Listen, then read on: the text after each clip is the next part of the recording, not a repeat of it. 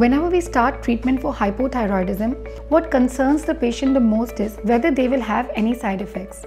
Well, that is not likely because the tablet that we give you contains only the thyroid hormone which is made in your body, which is called T4.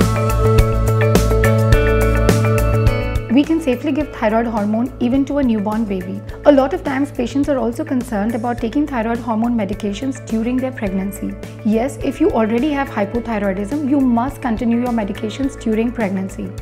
This is important because in the first 3 months of pregnancy, the baby can't really make thyroid hormones. So it is entirely dependent on the mother for all of its thyroid hormone supply.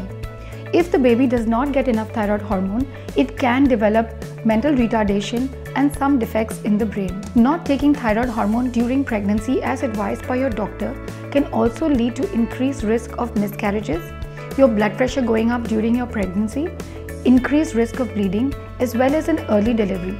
So keep taking your thyroid hormone medications as advised by your doctor until your doctor tells you to stop.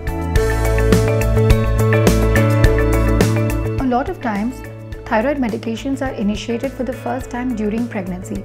So usually the woman wants to know whether she's going to keep taking the medications after delivery or not. Well, that depends upon what your initial report was when you were started the medication.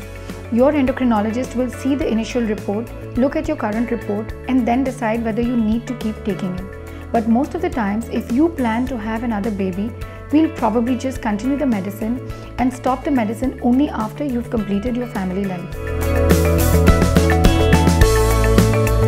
It is very important to take the tablet in the correct way so that it is really effective. You need to take the tablet as soon as you get up in the morning. You need to take it with room temperature water, not with hot water. After taking the tablet, you need to wait for at least 30 to 45 minutes before taking anything else like tea, coffee, or any solid food. You also have to remember that if you have been prescribed some calcium tablets or iron tablets, you need to keep a 4 hours gap between your thyroid tablet and these other tablets. Once we start a patient of hypothyroidism on treatment, they'll usually need to continue the tablets lifelong. This is because once the thyroid gland is injured, it can't really start making more thyroid hormone again.